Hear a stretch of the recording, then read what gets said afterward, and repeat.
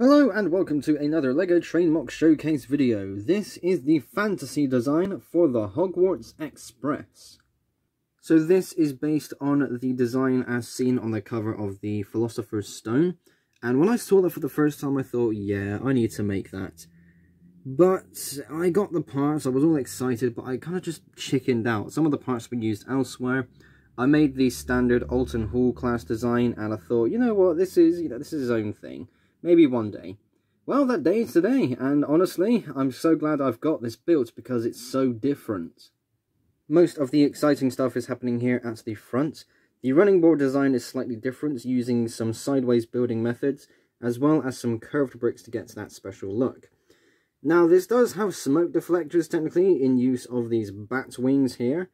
And on the actual design, it looks like a wing, but I wasn't too sure how to go about it.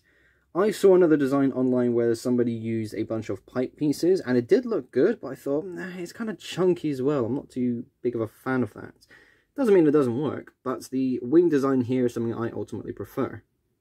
In front of the smoke box door is a small golden statue. I think it's a pig with wings, but the only way to replicate that with LEGO is to use this small golden dragon piece. Never mind having the lampines there to put lights on. Nah, let's have a golden dragon. That's way cooler. Some of the elements around the cylinders, the wheels, and the running board have been changed to satisfy this being a castle class.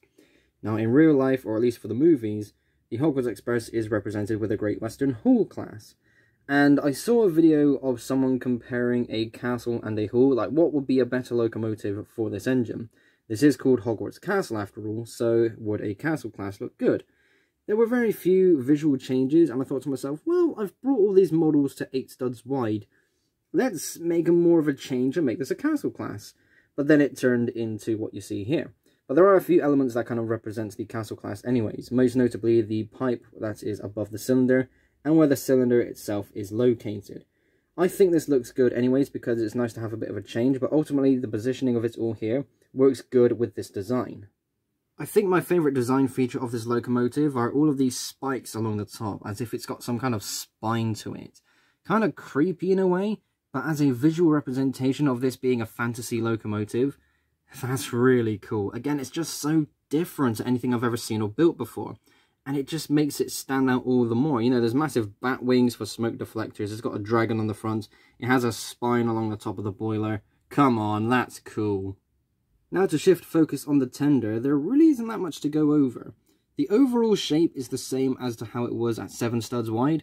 It's just 1 stud wider now because I've built this locomotive to have an 8 wide basis. There are a few golden details here and there, and also these dragon pieces for the kind of hand guards. After a bit of back and forth to try and get this to work, I've ultimately gone with what you see here. That way there's no collision, there's no way this thing can bump off the tracks, and it was a bit frustrating to kind of see that happen. Having the connection bar between the tender and the boiler be 1 stud longer was just not going to work, so as an ultimate compromise I have what we see here. The biggest change to the tender is the fact that I'm going 8 wide. I can get some more details around the axle boxes for the tender. So, these wheels are thin wheels from Brecklin Brakes, and these are just incredible. It's just so convenient to have larger wheels on a tender that aren't so bulky, which means I can get all the axle box details correct and not have them stick out wider than the tender is itself. So yes, it's not the most complicated design in the world, but it's just a better visual representation for what is supposed to be there compared to all the other details I had designed in the past. Once again, thin wheels from Brecklin Brakes, I strongly recommend getting some.